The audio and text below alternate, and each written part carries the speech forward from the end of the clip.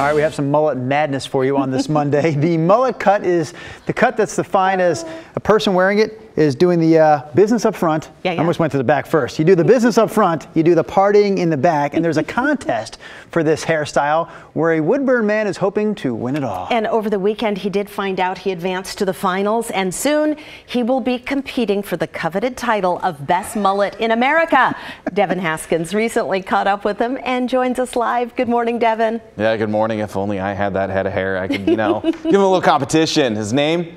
Musio Chavez. He says what he loves about it, he can pull it back, be ready for business, or let it flow, and then he's ready to party. 2020 starting to grow it out and hasn't looked back since. Yeah, cue the music. Short cropped hair up top, looking all nice and trim.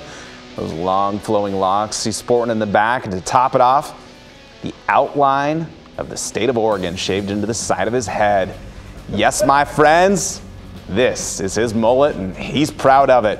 He's from Woodburn, and when the pandemic hit, he thought he'd grow it out to bring a smile to everyone's faces. When he was told he should cut it or, just take care of it, it pushed him to grow it even more. Last week, he made the top 100 mullets across America, and then on Friday, found out he made the top 25 via Facebook votes. I didn't believe it. I truly was doing this for fun. And then when I saw the votes coming, I saw the support from my high school, I saw the support from this town, I saw the support from Oregon, I was truly grateful. It felt amazing, not just for me, but for the Oregon under my name. All right, so don't break his heart, wait.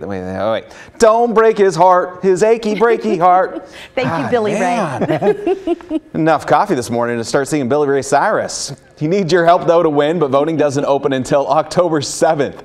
We'll remind you again when the voting does open. So if he wins, he actually walks away with a couple bucks in cash, $2,500 in total. And that title, Best Mullet in America.